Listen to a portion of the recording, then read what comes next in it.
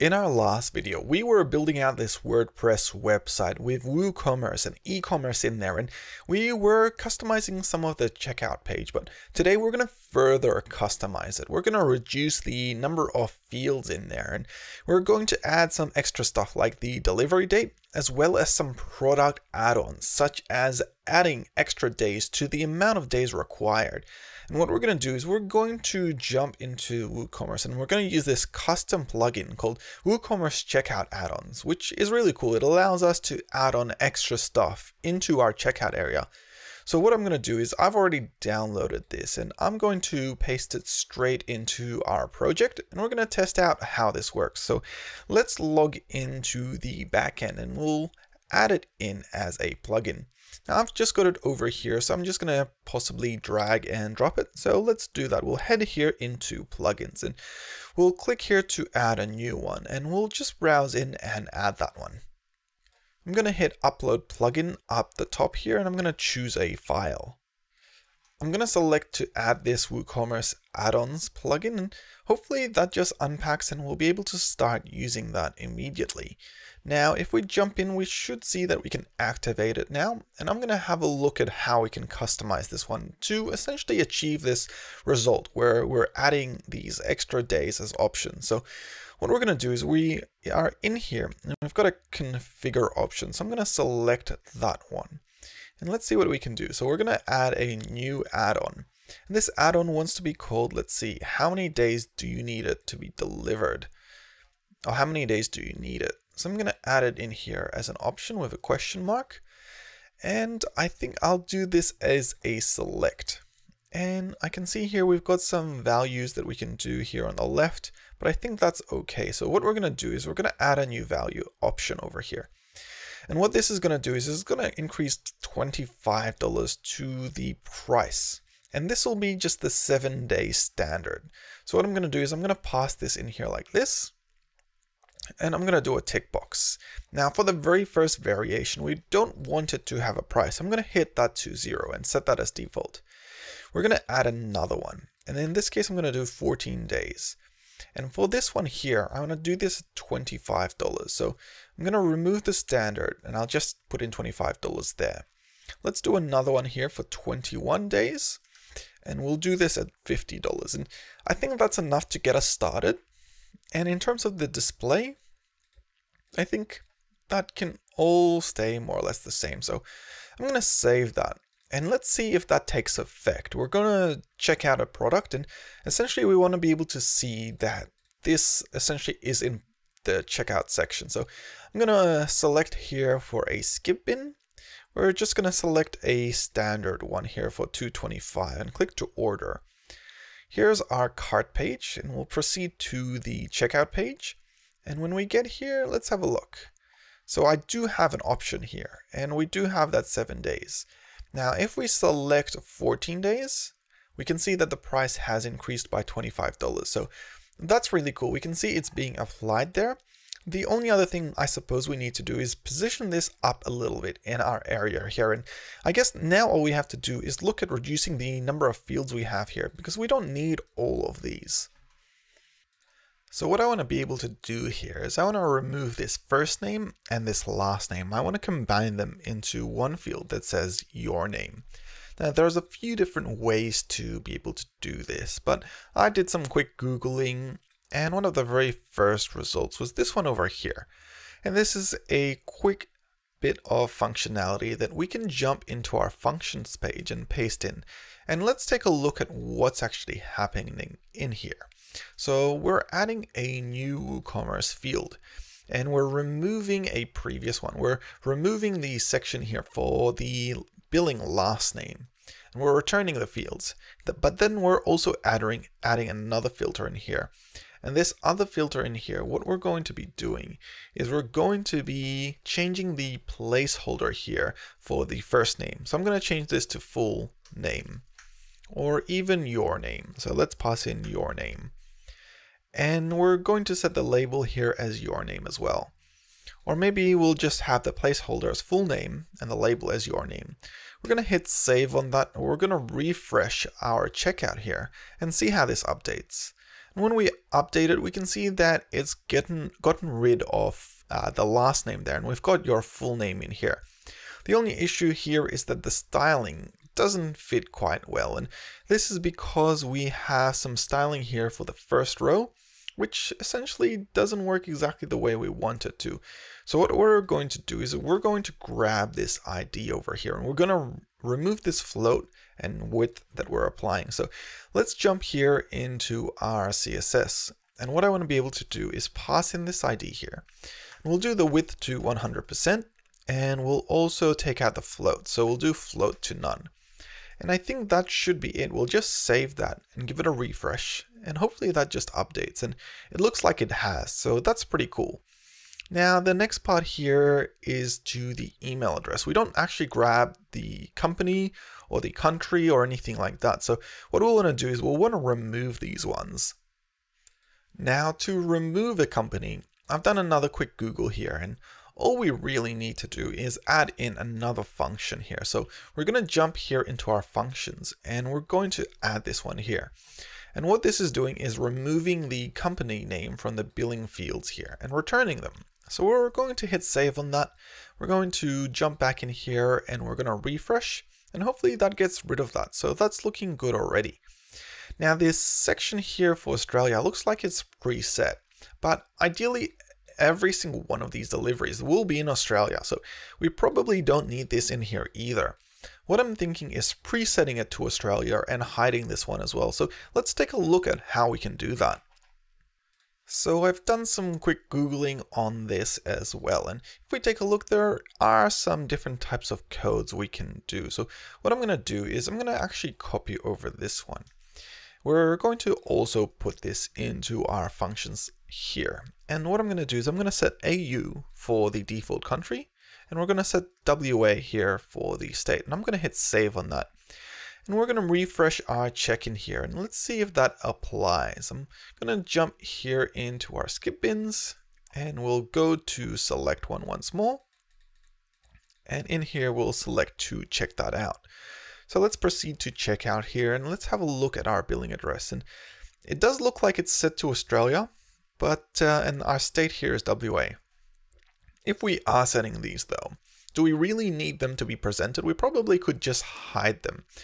Now, in order to hide them, since we do need them as part of the billing, the easiest way is to maybe just hide the actual CSS for that. So I think that's what I might do in this case.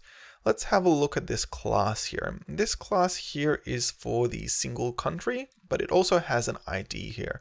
So what I'm going to do is I'm just going to jump in here, and we're going to pass that ID in here just like that. Do a display of none. I'm going to save that, and hopefully that'll make the country there disappear. The other one here is the state, and again this is preset. So what I'm going to do again is I'm going to jump here and find that ID. Now this is for this section over here, and this ID is billing state field. So we're going to also pass this in and make this disappear. So those will be preset automatically.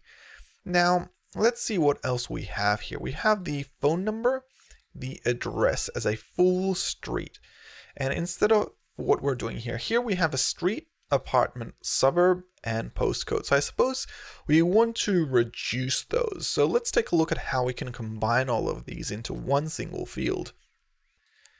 To get rid of the street or unit here, I think that should be pretty simple. What we're going to do is we're just going to find the ID over here, and we're just going to remove address field number 2 from our styling. And we'll apply the similar one that we've done for our countries there. Let's save that and give that a test. So I'm going to just refresh it over here. So I think maybe that hasn't taken effect. Let me double check here. So over here, it looks like it's being overwritten. So what I'm going to do is I'm going to add an important tag over here. And that should bring it back to being display none. So let's refresh that once more. And looks like that one is gone. So we're down just to the street, suburb, and postcode. Now, a lot of the times we are putting in a quoted suburb in here. And I'd love to see if we could pass that in, but since we're starting out with something simple, we might just keep it basic. And what I'm thinking is maybe we'll just leave it with street, suburb, postcode, and phone.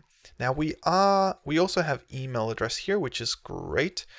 And the only other thing we need to do is we need to move this how many days for delivery up a little bit. Now, I think we have our forms section over here, and I guess we have to have a look at where that's coming in, because we've got this section here for the final steps.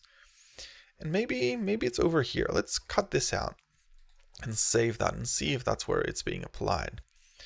Actually, I think it's somewhere towards the end. So maybe it's this part here, checkout after registration form. So I'm going to cut that out and refresh and see if that's the aspect or the function. Nope. So it's apparently not this one. Let's cut out these two over here. This is sort of how I usually like to find out where things are. If I cut them out and they still work, then usually that means that that's not the thing that we're looking for. So let's cut out these ones over here and refresh. And in this case, we got out most of the content over here, but again, that's not what we're after.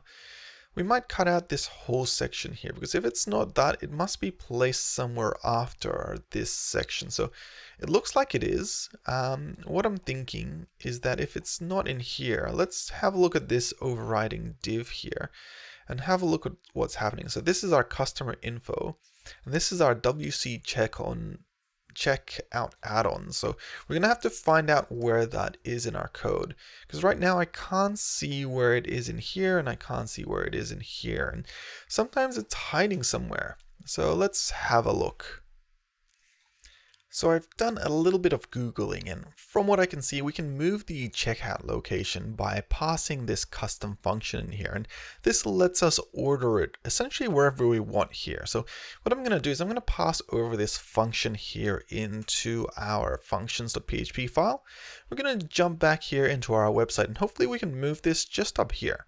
So I'm going to hit refresh, and it looks like that item has been moved up there. So that's really cool. And now we can set these to be whichever day we want. So that's looking pretty good. The only other thing now we need to do is add 2 more custom fields in here. We want one for the date to deliver and one for the date to pick up. So let's take a look at how we can create that. Now for the next part of this tutorial, we want to do this delivery date, and I think we're going to have to use this WooCommerce checkout field editor so that we can put in custom fields in here. So what I've done is I've bought it and I've downloaded it here. And what I'm going to do is I'm going to jump in here and we're going to add it as a new plugin in our plugin section. We're going to customize it to add those different things in. So I've just selected it here and I'm going to hit install now, and hopefully we can test this one out because I think it should work for us. So here it's just installing. Let's give that a second and we'll activate it. And what we'll do is we'll jump into the settings for this section, and I think it should be under the WooCommerce section here. Let's take a look. So I've got checkout add-ons, and this time we're using checkout fields. So let's actually browse in here and take a look. And from what I can see, we already have a number of fields, and what we want to do is we want to add a new one. So I'm going to select to add a new one, and we're going to give this a name, and this will be the delivery underscore date. So we'll pass that in and we'll give it a proper label here, delivery date. And this one, it can essentially exist on the left side here. And what we want to be able to do is we want to have, let's have a look, this as a required field. And we also want this to be a date picker. So I'll select that here. So that's good. The next thing we want to do is add another one in here. And in this case, we want a return pickup date.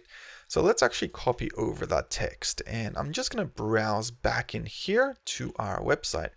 And we'll paste that in here just like that.